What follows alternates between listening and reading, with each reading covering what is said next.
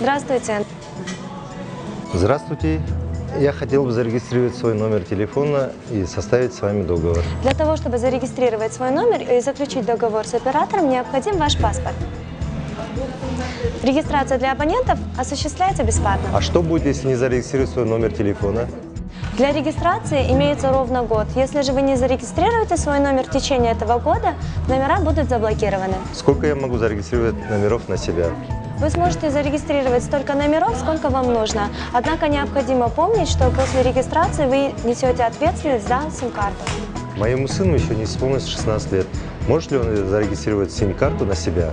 Заключить договор могут граждане, достигшие 16 лет. В случае, если абонент не достиг 16 лет, вы сможете приобрести сим-карту через знакомых, либо же близких. Что даст мне регистрация номера и какие преимущества? Благодаря персонификации вы сможете получить детализацию звонков. Также вы сможете легко восстановить свой номер при утере телефона. И также вы сможете получать различные бонусы от оператора в рамках дополнительных услуг. Ваша сим-карта зарегистрирована, можете пользоваться. Большое спасибо за информацию. Вам большое спасибо. Будем рады вам помочь.